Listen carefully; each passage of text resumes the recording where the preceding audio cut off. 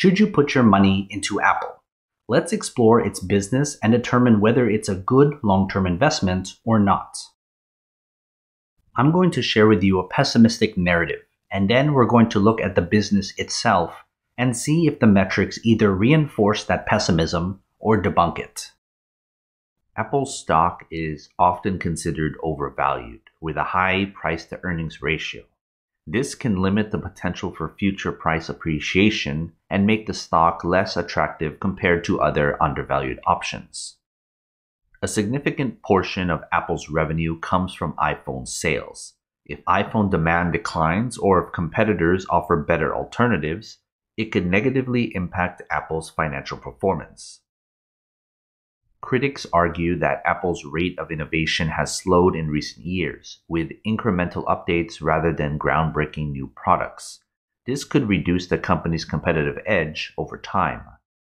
The smartphone market, including Apple's primary products, is highly saturated. This saturation limits the potential for growth in key markets like North America and Europe. Apple faces intense competition from companies like Samsung, Google, and Huawei, which could erode its market share, especially in the smartphone and wearable segments. Apple is under intense scrutiny from regulators around the world for issues related to antitrust, privacy, and monopolistic practices. Legal battles and potential fines could impact profitability. Apple relies heavily on a global supply chain, particularly in China. Disruptions due to geopolitical tensions, pandemics, or other factors could affect production and supply, leading to financial losses. Apple generates a significant portion of its revenue from China. Economic downturns, political tensions, or changes in consumer behavior in China could negatively impact Apple's sales and profits. Apple's dividend yield is relatively low compared to other blue-chip stocks. Investors seeking income might find better options elsewhere, reducing the attractiveness of Apple stock for dividend-focused portfolios. Apple has been heavily involved in stock buybacks, which can artificially inflate the stock price. Some investors believe that indicates that the company lacks better ways to use its capital for growth. Okay, that gives us our pessimistic narrative. But what do the numbers actually say about the business? We can see here the company's financial health. Based on its earnings growth, which ideally we want to be at 20% or better, its profit margins, which we want to be at 40% or better, its operational effectiveness, which we want at 80% or better, its average employee value, which we want at $400,000 or higher, and its debt stated on its quick ratio, which we want at 2.5 or better. We then can determine how robust the business is. By adding the points given to each metric, we can clearly measure from a total of 25 points whether the business is healthy enough, either disproving our pessimistic narrative or reinforcing it with weak metrics.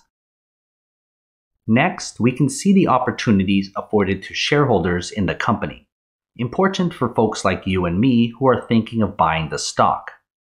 Based on its dividend yield, which ideally we want at 4% or higher, its payout ratio, which we want at close to 0%, its cash and its equivalent, which we want at $75 billion or higher, and stock returns to a maximum of 10 years, which we want at 15% or higher. We then can determine how much you're benefiting as a shareholder, but at the same time, how much the company is spending to accommodate these shareholders. By adding the points given to each metric, we can clearly measure from a total of 20 points, whether you're more likely to be seen as an investor of the stock or merely speculating on it. Third, we can see the business valuation of the stock, based on its P/E ratio, which we want as low as possible, its PEG ratio, which we also want as low as possible, its 200-day simple moving average, which we want to be negative 10% or worse, its short float, which ideally we want to be as close to 0, and the average Wall Street rating, which we want to be as close to 1 as we can get. We can then get a pretty good idea whether the stock is too optimistic about its business, thus proving our pessimistic narrative, or if we're looking at a real bargain. By adding the points given to each metric, we can clearly measure from a total of 25 points. Now we can add up our 14 metrics and it'll give us a point total, which we can compare with our pessimistic narrative. Based on a 0 to 70 point scale, we total our metrics to get us our business grade. If the number is above 35, which is an average business, we have successfully disproven our pessimistic narrative, making the company a good business to own. But if that number is further down the point scale, we can be justified in saying that our pessimistic narrative can be justified based on the numbers the company is putting out. Next, we're going to determine the company's intrinsic value. I base the intrinsic value on my 30-year intrinsic value model, which incorporates a 10% margin of safety. Since I only look for long-term investments, the longer I project out, the more certain I can be of the numbers, since I assume after 10 years, the company begins to accelerate its decline to the point where it's slowing by 5% every year until the end of time, which makes a more conservative estimate. So based on my model, we can see the stock's intrinsic value as well as its relative value compared to its current price as of this video. The scale is from 0 to 100, with 50 points being a fairly priced stock, and anything over that means the stock is undervalued relative to its current price. I do put some stock into the intrinsic value, but only 10% of my analysis accounts for it. It's important because I do believe that the intrinsic value is subjective on your belief in the company's future, whether you're overly optimistic or if you're extremely bearish on it. This is mostly a baseline number you can anchor to. Before we continue, join my Patreon. You'll get access to every grade for every company I've analyzed. It's updated all the time. Go to patreon.com/GrowthShares or click on the link in the description. I'm now going to combine the point totals for the business and the intrinsic value to get our company's final grade. We have our pessimistic narrative, and now we have our final grade based on these weighted factors to compare whether our narrative matches up with the company. The scale is from 0 to 100, with 50 being an average investment and any total above that being a good or even great investment.